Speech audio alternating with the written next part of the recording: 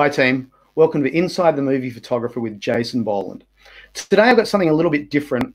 It's more technical aspect to help people in the same position as what I was when I was starting this YouTube channel just a week ago. I first thought of doing this 3 to 4 weeks ago when things started to change with work. Now, I decided that I wanted to keep my creativity going, and I wanted to entertain myself, and I wanted to entertain you guys with some stories about my work as an on-set film photographer.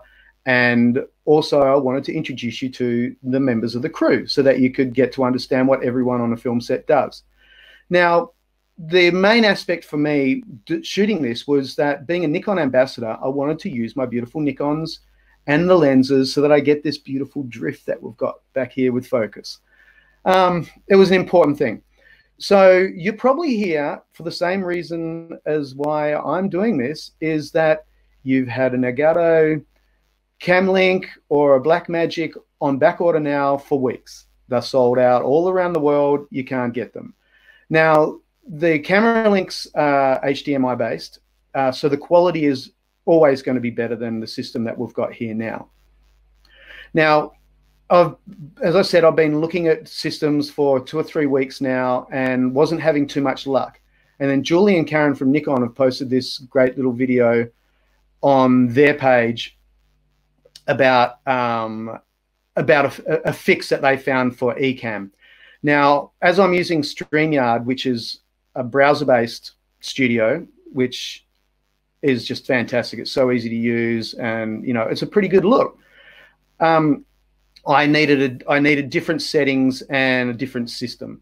So I'm going to give you a really quick rundown of the easy way to set this up in a matter of minutes, and you'll be using your DSLR as a webcam, the same as what I am now. First of all, you'll need a D6 or Z6 and a USB-C cable. Now, this came with the camera, so it works, and I tried it out.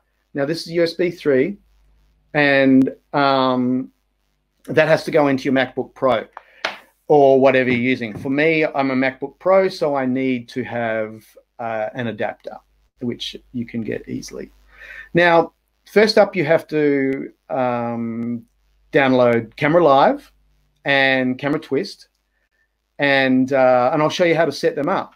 So you do have to do things in a bit of an order. Now, the first thing is plug your camera into your computer with the USB cable and turn it on. Now, next, launch Camera Live and click on, when it comes, I'll bring it in here, and where are we? Camera Live.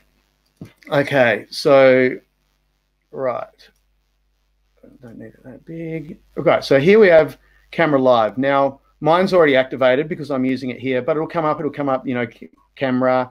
Press on the camera here, then it'll go ready, and then it'll go active. I have had a little bit of bit jinxed every now and again, but you just Command Q, get out of it. It's sweet. You know, there's not really many issues. Nothing that restarting the computer won't fix. But once it's going, it's a solid base, and it doesn't drop out. Now, the next thing that we are going to do once your camera is active, we will have to go to Camera Twist. Now, Camera Twist is over here. Right.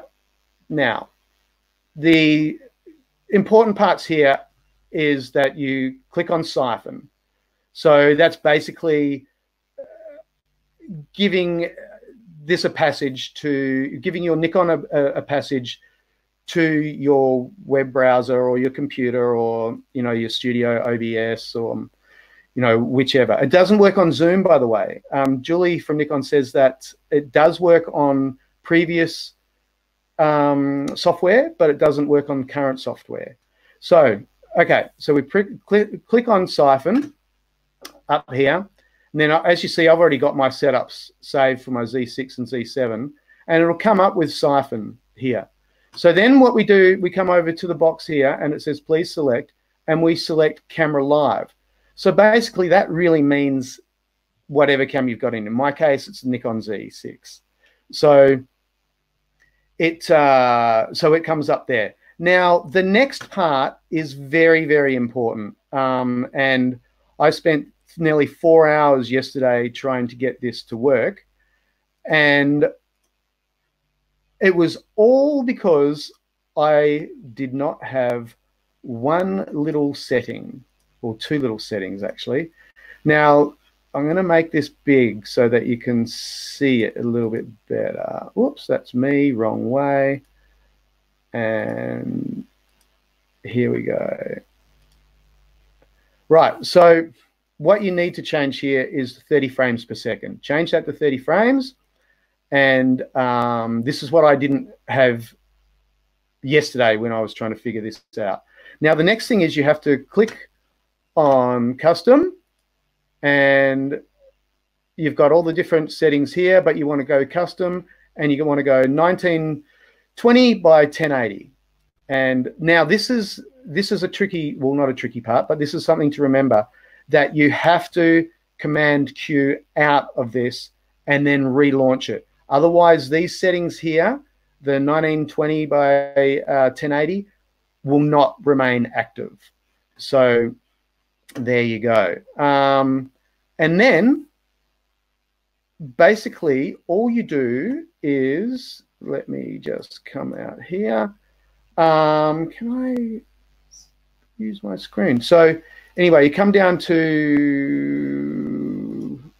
let me do this, stop screen, share screen. Okay. That is not what I wanted to do. See, now you're seeing how technical I am. So if I can get this to work, then you guys can. Anyway, we come in here and camera twist, go to camera. This is in StreamYard, I should say. And then you go to camera and you select, as you can see, I've got my FaceTime camera and webcam. Go to camera twist, which, as I said before, basically means your Nikon Z. I'm begging for a D6. I can't wait for them to come out. My Z6 or Z7. So there you go. And then the highest definition, which is only 720p on here.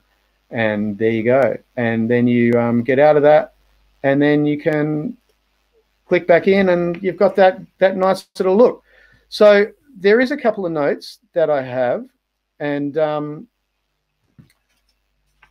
as I was saying, you know, this system is never going to be as good a quality as what you're going to get from a camera link. A camera link runs HDMI, but this is a really good fix, and it's a free fix. So team, that's how you turn your Nikon Z6 or Z7 into a webcam while you're sitting around waiting for the post to turn up with your Elgato or your Blackmagic. Massive thanks to Julie and Karen for helping out with a fix for Ecamm. Now, I don't use Ecamm, so I'm on Streamyard, which is why I had to change some settings, and thought I'd just share it with you guys to streamline it and make it easy for you, as opposed to me sitting there for hours. Like I said, I'm not that technically minded. I can take a good photo, but the rest of the stuff, I'll leave that to the experts. But thanks. I hope you enjoyed it. I hope you got some use out of it.